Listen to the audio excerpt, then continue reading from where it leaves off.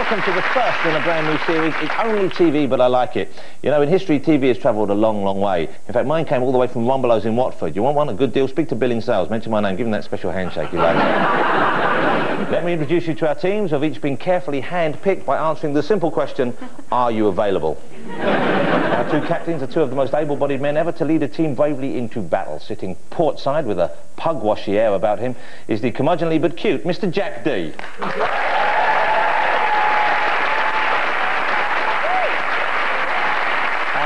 Listing ever so slightly on my starboard side, the hornblower of the panel game, the boy least likely to get caught in the crow's nest, Mr. Julian Clary.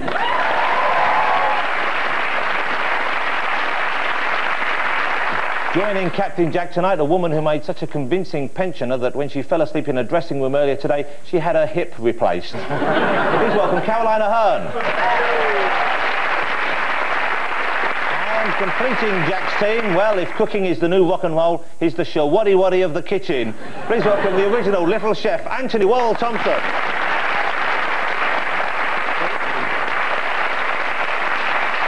Opposing them on Captain Julian's right hand are an unusual pair of Geordies, unusual in that they have their records in the shops rather than on police files. Please welcome Antony. Finally, joining them is the star of Cold Feet and, of course, the Fast Show. In fact, he's become universally known up and down the country as that bloke off the telly. Please welcome that bloke off the telly, John Thomson.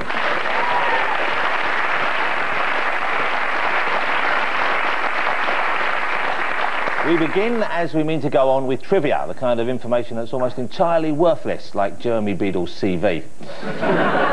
We'll show you three seemingly arbitrary pieces which are the clues to infamous moments of British television. Your task is to find the story that links them. So, Jack's team, can you tell us what memorable TV moment connects these three clips? I looked and saw your eyes in the shadow of your hair, as the stranger sees a stream in the shadow of the wood. And I said, my faint heart sighs are me to linger there.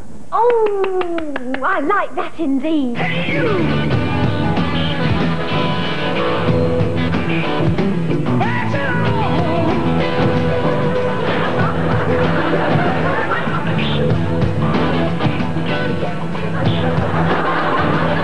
But the numbers actually employed in industry have fallen sharply in the last few months. It's not clear that falling unemployment necessarily means more people are getting jobs. There you go, kids. The ingredients were Oliver Reed, Keith Moon of The Who, and a distillery. What do you think the connection could possibly be? I think that was, Oliver Reed, with possibly the most irritating girlfriend in the world there. If you read them a poem, they go, oh, I like that. Well, Oliver Reed and Keith Moon, both sort of famous big drinkers, big-time drinkers. Keith Moon drank so much he thought there were 7 people in The Who. Was there not? Or 9 including himself.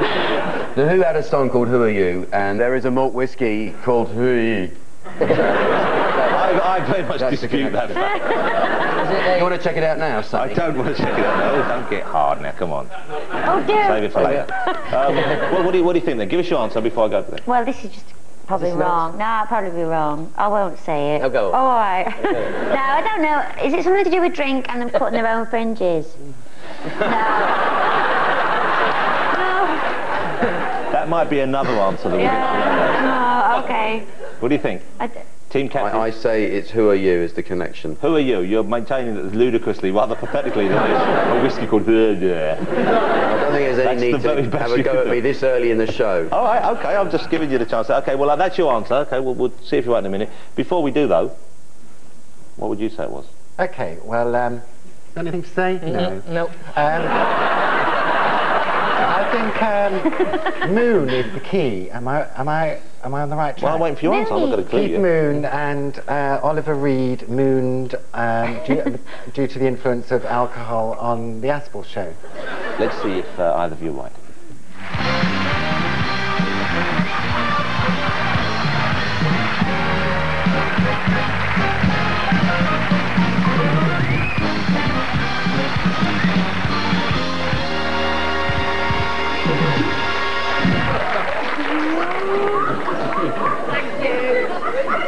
Gin and orange?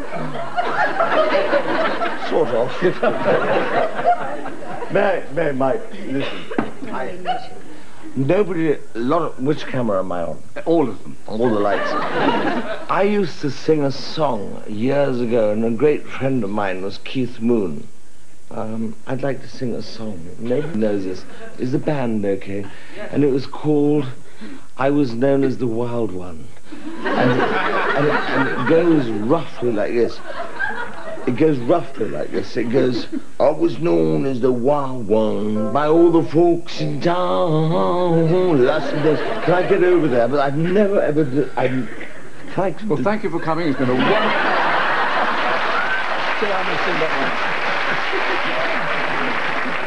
Sweet baby Moses. Well, the connection is, of course, Oliver Reed's notorious drunken appearance as a guest on Aspel. Contrary to public opinion, Oliver Reed went 9 years without touching alcohol. Mind you, on his 10th birthday, he went out and got totally wrapped. So one that is, neither of you were right. You were way off the mark. But you were close-ish. So I'll give you 1 point. I'm going to give you 1 point for that. One for Julian's team now. Can you piece together the item of TV trivia connecting these savoury clips?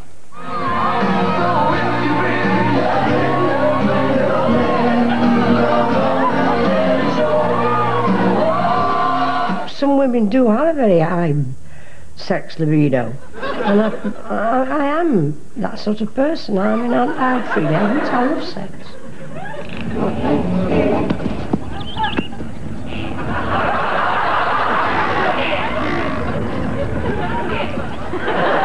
They were a male stripper, Lynn Perry, and one of nature's predators. What do you think could possibly be the connection? Well, something for everyone there. Speak for yourself, mates. Boys, anything to say? Didn't Lynn Perry have Trying to joined up speaking.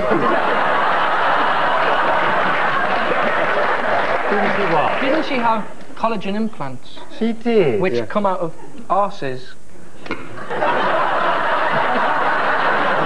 of animals. Hush your mouth. She once had an encounter, shall we say, with a male stripper. So that's going to be your guess. That Lynn Perry had an encounter with a stripper. And she had her... She was an animal. Yeah. Nice. Okay, well, would you like to chip in before? I mean, I'm going to take that as your answer. Would you like to chip in? Do you want to... No. I got Anthony, what? Well, it looks like there's a shot from behind. They've all been taken from behind. Okay, well, let's see. Well, that's your guess, is it, that they've all been taken from behind? Well, I can't say that's incorrect, but that's not the answer I'm looking for. You're saying there's a connection between Lynn Perry and an encounter with a stripper. Let's see if indeed you are correct. You just go on! Go on! What have you done? Oh my God!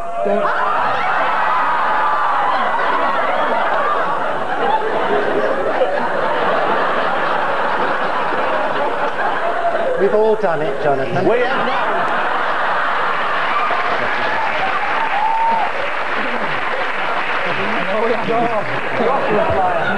Can I just say, Jonathan, I was young and inexperienced. It's my first time on television. You fill a pouch ever so nicely, Jack.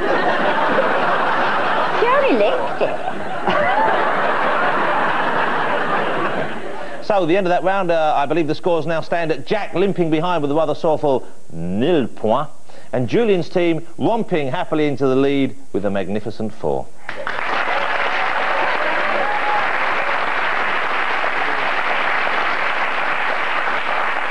Our next round is inspired by that classic children's TV series Blue Peter, the show that took a lot of unpromising material and made Sarah Green out of it. We assembled the basic ingredients from which a genuine Blue Peter creation was made, and we gave them to our team shortly before the show. You were given a tissue box, a shoebox lid, a budgie mirror, a margarine tub, a thimble, small carton rings and paper fasteners, the lid of a tube of chocolate sweets, 2 spray can tops, some sticky back plastic and a piece of toweling. But what do you reckon Blue Peter's Valerie Singleton actually made from those things? Right, this is more your sort of thing. Yes, come on over here. Maybe a little dressy-up table for a dog. Yes. See, she sits there like that. With a little bit of lino on the bottom. That's a chair. Is it? Kind of thing. You put that as the chair. Oh, yes, so it is. I get the idea that you while away many an hour. She's it's there. Oh, Dick, what about if that's a washing machine? Yes, that'd be great. And then she could go down the shops and come back again. So it could be a dressing-up table, Julian. Well, thank you for your contribution. Okay. Let's get ready to rumble.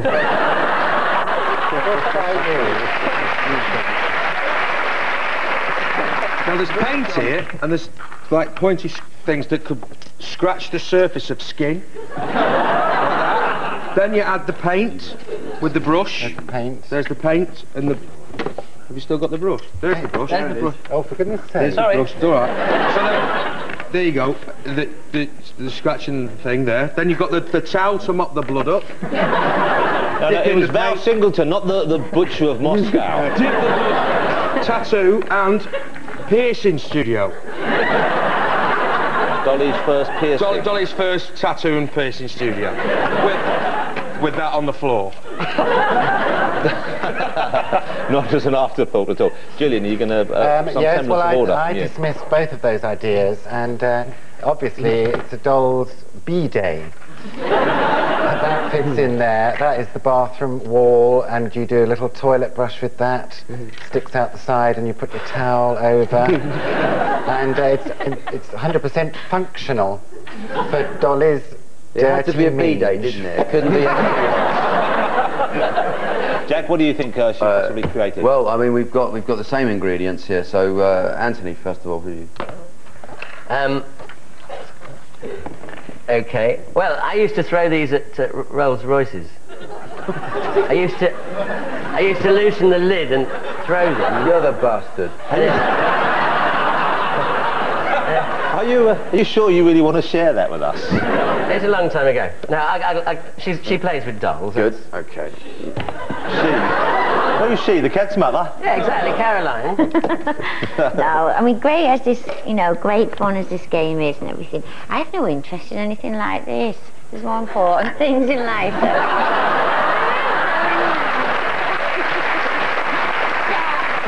That's it. That is it. There is the rational approach, certainly. Okay. Actually, I would like to say what I believe it is, and I've made it. You're going to show us the one you made? Yes, I am. Well, what it is, it's Dolly's cocktail party, and that's the table. And here she is. She's Dolly. She's having a nice party, and she's got a cup there like that. It's actually what it is. It's the it's going to be very big next Christmas. It's the Caroline Aherne party doll set, and she stands there, and then after half an hour, it just goes like that. I never had a table. Okay, well that's both charming and possible. Julian, you had a chance to make yours. Let's see your. Now look at mine. You see, it's actually got water in it. Yeah, that is cheating somewhat because it's a model of your bathroom at home, isn't it? Okay, well let's just see how close you both were. Here is what Valerie Singleton actually came up with. I've thought up an idea that I think would suit a doll this size rather well. And it's this. It's a rather elegant bathroom unit. And I've just put the doll in and you can see how well it fits. So, out of possible 3 points, I'm going to give you guys none whatsoever for your sort of prostitute's bedroom knock-up there. And I'm going to give you a 2 out of 3 because the B-day was in the bathroom region and you used the paint beautifully and also you've got a lovely tie on. Thank you. So the scores now sound, well, Jack's team, I'm afraid I want you to try harder and see me later. You've still got no points whatsoever. Julian, you and your compadres have a beautiful and fully rounded 6.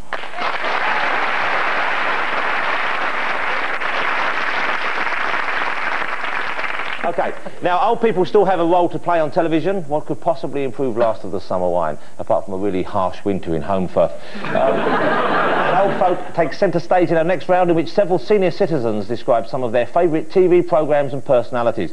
The sooner the teams can guess what they're talking about, the more points they will score. So teams, on our screens now are Bill, Dolly and Margaret. For 10 points, I want to know what you think they're on about. I can't think of anybody not liking it. It is an excellent situation. That was on singing on the wireless last week. What day was it? Tuesday when I was indoors. Singing their song they're going to come out on a record. They're all friendly when they meet each other, they go out. to shows and that. And see, when there's anything on, you generally see them at the shows as well. You know, if like Frankie Vaughan or anybody, what's his name? You don't see him there, do you, Frankie Vaughan? No, it's good, yeah. Oh, bless them. Okay, well, for 10 points, who do you think they could be on about? He said it was an excellent situation. Yes. What is he talking about? He said he loved That's what I'm asking you, Jack. Being in the bath, I don't know, what? I think I know. Do you? Yeah. Black and white minstrel show. Because they all think it's PC still. It's a nice situation. You know what I mean? Happy black folks singing. Yeah, all that, minstrels. Oh, it's the black and white minstrel show.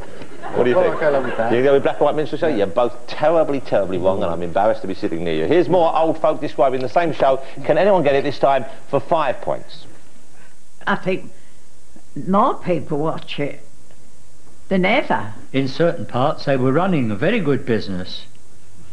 And they're doing other things as well. A new series, they want to watch it again because they'll overdo it if they're not careful. Look at the time when they took up building they knew nothing about and built a swimming pool for people and made a success of it. That wants some doing. I think he believes that everything he sees on TV is true. What do you think? Who do you think it might be? What do they think? Go with a bum, isn't it? We're thinking Challenge Annika by now. Challenge Annika, that's your guess? Challenge Annika? Okay, they've guessed Challenge Annika. What would your guess be? Say that. No, changing rooms. Changing rooms. They're both very good guesses. They're both completely wrong. Okay, so fingers on your buzzers. The team that buzz in first picks up the points that are left on the screen. Let's go. They're not as good as they were. They're running down on their material. Antony.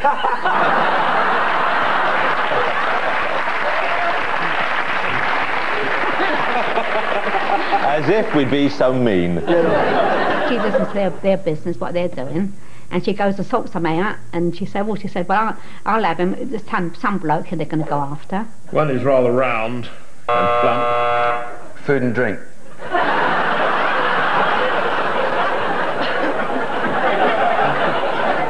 Hell of a week she must be actually.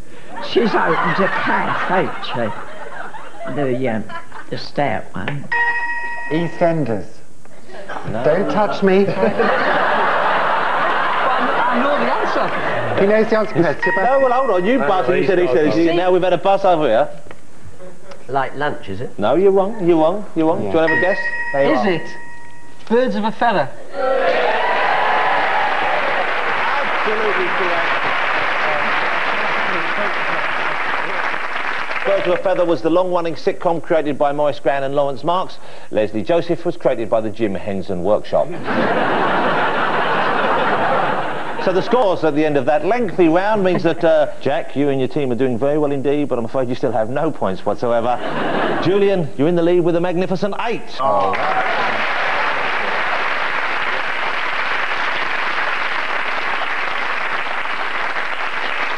May I say, in the spirit of the game, well done, the 4 of you. Can I say that we've all sat here and none of us have really acknowledged the fact that Jonathan Ross's career has emerged again. He's reinvented himself after a string of failures. Go on, give us a snog. You go on to be brother.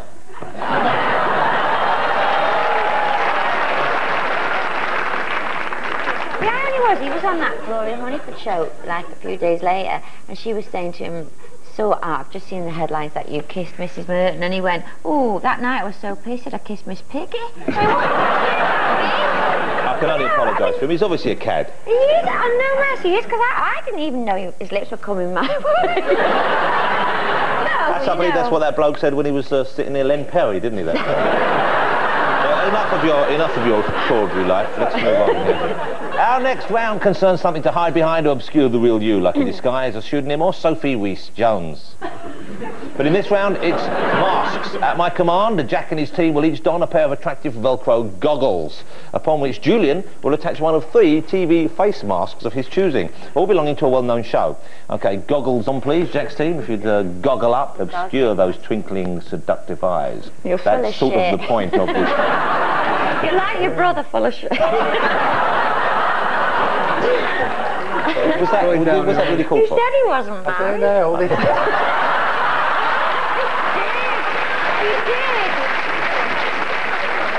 The object is for Jack's team to find out who they are by asking Julian, John, Ant and Dec the right questions. Julian's team can only answer yes or no, so if you want to put the mask on now, please. Caroline, don't panic. Coming on. Sorry. Press that on. Yours. Okay, there we are. So, Jack and team, to us you now look somewhat different. You have to try and work out who are you and what is the show. If you've just tuned in, welcome to this special edition of Children in Need. Am I in Take That? No, and can he stop fingering himself?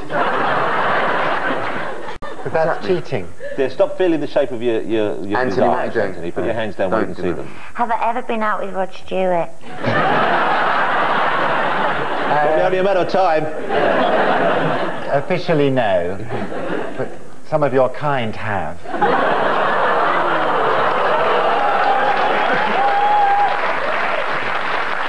Are we actually a TV show? Yes, of course you are. Yeah. The whole show is about television. It's the whole part of the series, Jack. All right. Are they human or cartoon? Are they cartoon? One of the three of you is he human? Yes. Well, he's sort of he's human-like. He has a human appearance. One of us is human looking. Yeah. So the other two aren't. Yeah. That's brilliant deduction. You're not letting anything get by you tonight, are you? But it's for children, is it? Is it children's television It's show? quite popular with children, I would but say so. Not anymore, is it? I believe it's been discontinued. It's now defunct. Is it Doctor Who? You are Doctor Who. You are K9, the robotic dog pal, and Antony's a Dalek. I'm a Dalek. Can we take them off now? You may take them off, please. Okay. Okay. God, that was great fun. It's your turn now, Julian's team. If you'd care to don your goggles in much the same manner, and Jack will now transform you each into a famous TV face. So get those goggles on. I want to smack this into your face so hard. what are you talking about?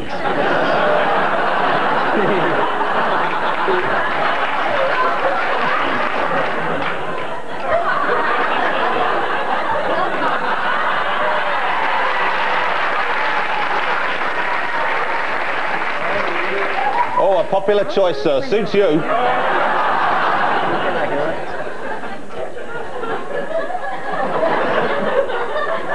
No feeling your heads. Get your hand down, whichever one you are. Get your hand down.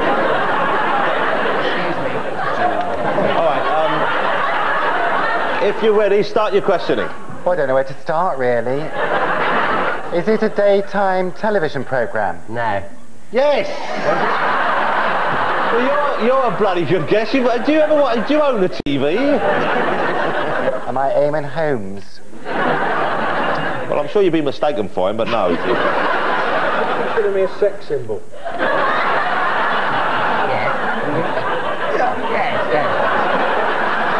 There's four of us, on telly. Was one of us sacked for taking drugs from the BBC? No, hold it. He wasn't sacked for taking drugs from the BBC. I think they were his own drugs. You know what I mean.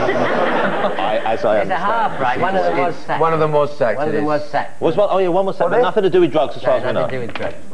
I know who it is. What, who? It's the Teletubbies. Yeah. Take off your mask. Very well done. Good getting.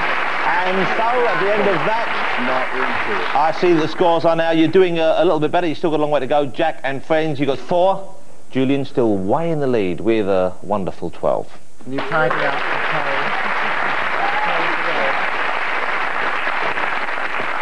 It's a golden rule of quality broadcasting always to leave the audience wanting more, so we carry on with the catchphrase round. Here's a selection of the opening words of some well-known TV phrases or sayings. The teams have 90 seconds to complete as many as possible. Are you ready, fellas? Okay, Bugs Bunny. What's... Jack? Myxomatosis. In his later career, perhaps. Now, What's a good red wine to go with roast rabbit? You should know that. What's... Up, Doc. Yeah, well done. Robert Lindsay, who was Wolfie Smith, he said power to... Antor Dec. Newcastle United 3. Power to... Yeah, well done, John. Scooby-Doo. Scooby-Doo said, well, the song actually, Scooby-Dooby-Doo, where are you? We've got... Jack. Another unconvincing ghost. Anthony. We've got to out Thelma, she's a lesbian. Yeah. Oh, they're coming thick and fast now. I'll give you one more shot of it. You worm in trouble. No, we've got some work to do now. Larry Grayson, he was famous for saying, shut that... Shut that door. There, well done. There you go. Well, 1 point there. Yeah, point. Bagpuss. Remember the song where bagpuss, oh fat furry cat puss, wake up and... Take me roughly over the breakfast bar. Julian, I've asked you not to mix pleasure with work. Please get back to the show, will you? Look at this thing that I bring. Jimmy Savile. How's about... That van. Yeah, there you go. Well, Paris, here you said, can you tell... What it is, yeah. Yeah, well done you. Cilla Black. Sadly. Klaxon means we're out of time. And all that means the final scores this evening are... Jack, I think you knew it was coming, but here it is anyway. You've lost. With a meagre and somewhat feeble 6 points. But the right number of team members. Yeah. Julian? Lovely job. 15 points. Very